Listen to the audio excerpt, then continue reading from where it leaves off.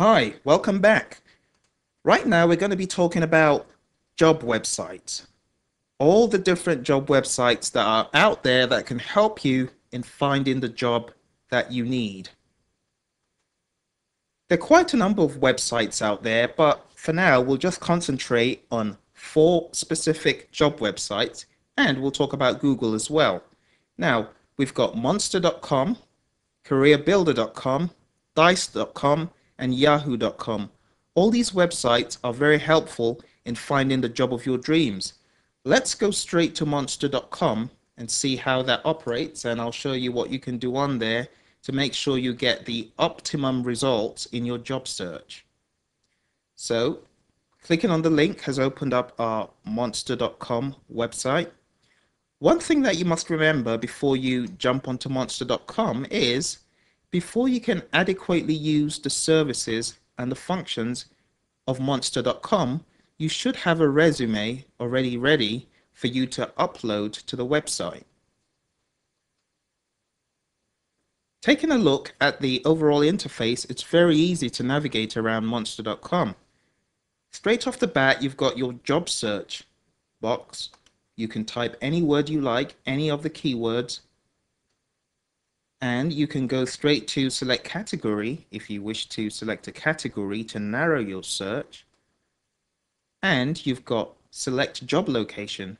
So anywhere that you are in the United States, or perhaps you're on a different Monster website like monster.co.uk or a different Monster website peculiar to your area, you can select your location by city. You could select it by state. It really depends on where you live. So for now, as an example, I'm just going to type in the word admin, and I'm going to leave the select category wide open because I want to broaden my search as far as admin is concerned. And talking about job location, let's select just at random anywhere in the United States. So the next thing you need to do if you're searching for a job in this area, you would click on the search button, and clicking on the search button will enable all your options to be displayed on the screen. And down here I can see all my results. Now, before we talk about applying for a job, what I'm going to do is I'm going to click on the monster icon and go back. And the next thing I'm going to do is click on the sign up button. So let's click on the sign up button.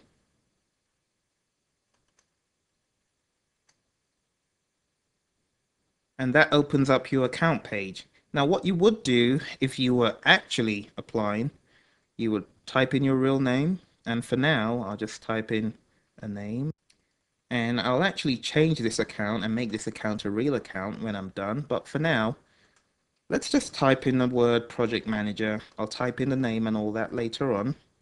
Home address, make sure you put in your home address or your mailing address. Type in the city and the state or the province. Select any state you wish. Type in a postal or zip code. Make sure it's a real postal or zip code. And you would type in a primary phone number.